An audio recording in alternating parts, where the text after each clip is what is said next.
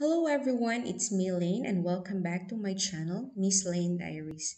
Today I'm going to share with you a tutorial about how to create a database using MySQL Workbench. So MySQL Workbench is a graphical user interface tool for MySQL. It allows you to design, create, and browse your database schemas. It has different capabilities.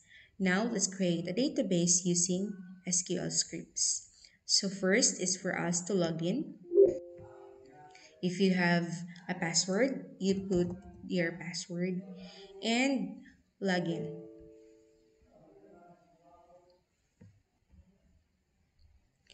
Once you log in, you will see this interface. You will see here the schemas, and this one is the space for your scripts. Okay, now let's start our database creation based on the data dictionary that we have last time. So as you can remember, we have our data dictionary that we have created last time about the training database, which has the course, the class, and trainee and the instructor. So we will have it as our basis. Now let's first create our database.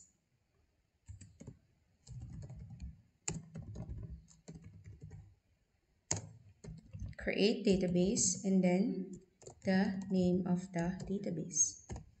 And then click execute here, this one. And you will see here if it is created already or not.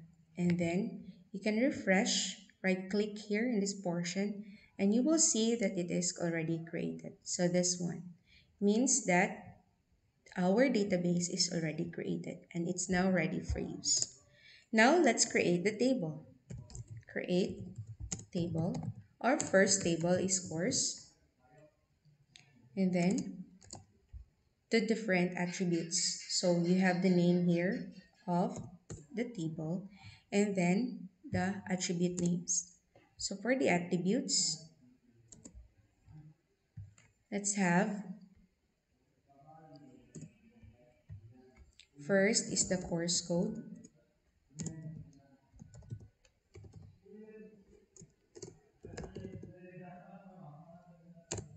What is its specific data type?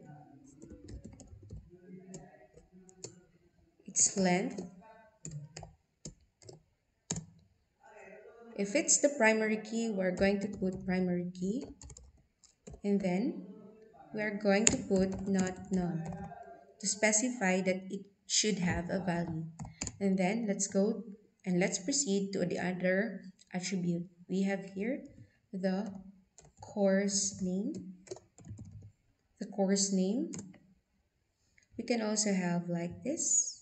We'll indent it and do like this for it to be seen. Course name varchar with a range of 100 and it's still not null. And for the other one, which is the course units, it is tiny int, the range of 10 and not null. So these are the attributes for our course table. And then we're going to have closing, parenthesis, and then the semicolon. And you can execute this one. You should not include this. Should just run this one. So after that, it's already created. How to know that it's already created? Let's just refresh and then we will see the course table here. Here, it's already created. There's just a warning about it that it will be deprecated. Okay, so we have created our table course. Now let's go to the other table. Let's first create those tables who do not have foreign keys. So in this case, class has foreign keys. The instructor did not have a foreign key as well as the trainee. So let's first have the trainee. So for the trainee, create table trainee, then trainee ID with a size of varchar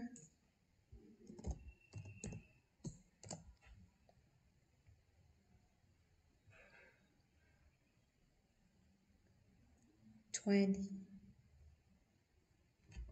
20, and then not primary key, not null, and then we have here the tra l name varchar 45, not null, and we have there the um, first name tra f name varchar 100. So if you have your data dictionary, it would be very easy for you to create the database. And the tra middle initial, which is varchar 5, and then tra gender, which is enum, male, and comma, and then semicolon. It has a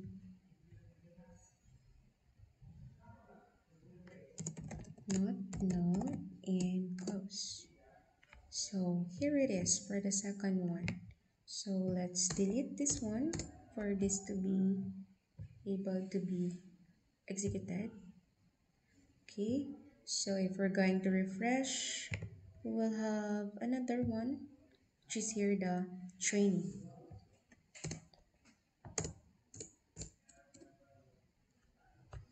Okay, let's go to the instructor.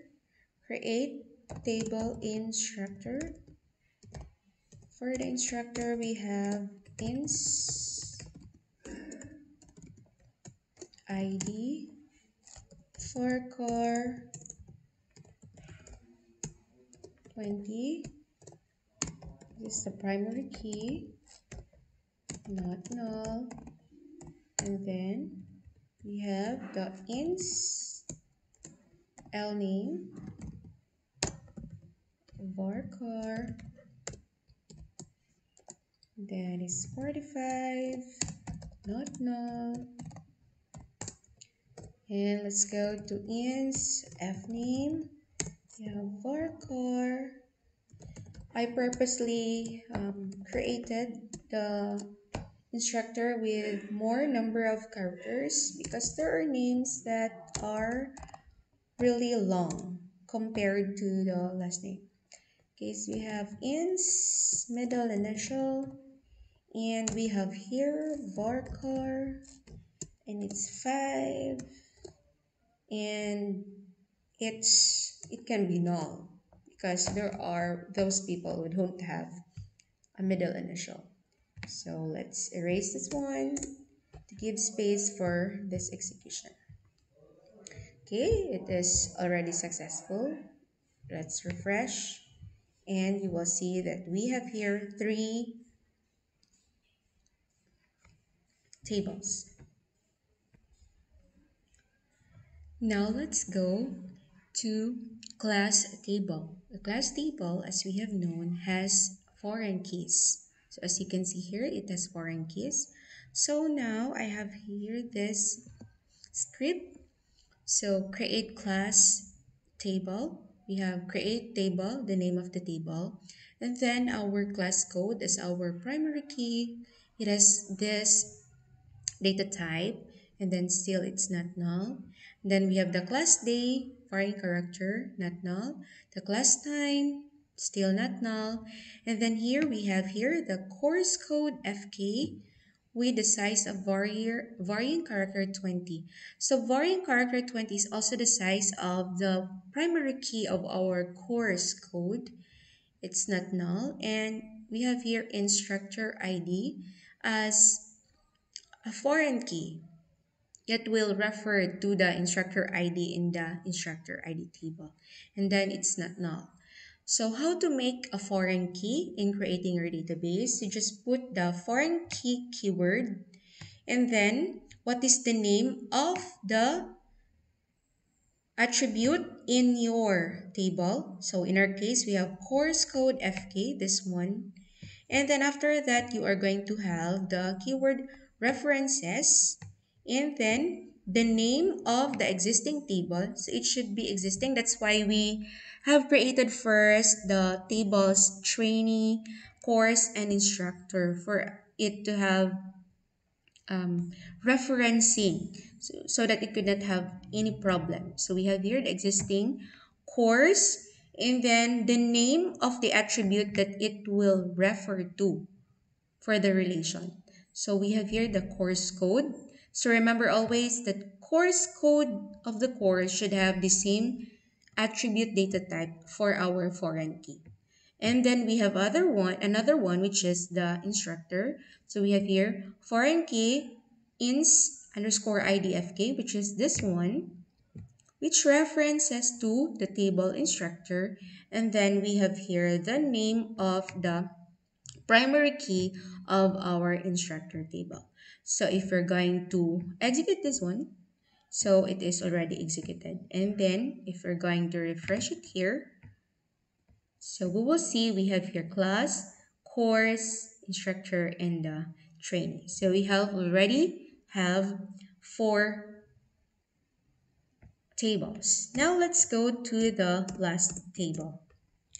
So the last table is class trainee table, this one. Okay, as you can see here, we have 2 primary keys and at the same time 2 foreign keys. So how are we going to make it? So let's have this script query. So create table, the name of the table, which is class underscore trainee. And we have here the attribute class code FK, which is varying character, size 20, not null. Trainee ID, which is also a varying character and not null. And if you're going to make primary keys, which is more than one, you're going to create this query, primary key, and then put what are those keys that you're going to have as your primary key. So in here, we have a composite primary key. And then again, you put the foreign key, then what is the name of the attribute that you're going to consider as your foreign key, and then the code or the name, which is references. This is the keyword references to class. This is the table name, and then this is our attribute name. And then another foreign key, which is trainee ID underscore FK, which references to trainee table, which is trainee ID as our attribute, which is the primary key of the trainee table. So this is the code for that, the script, the MySQL script. So let's execute it. And then here we have it is successful and we are going to refresh it. So when you're going to refresh it, you will have now 5. We have the class trainee, the course instructor, and the trainee.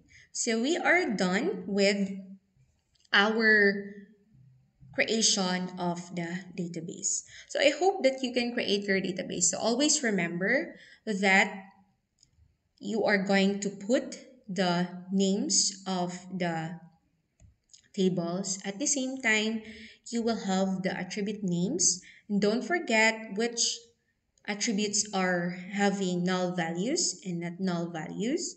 And then also note of the primary keys and the foreign keys. When there are foreign keys, you should always create first the reference table before creating the tables that refers to it.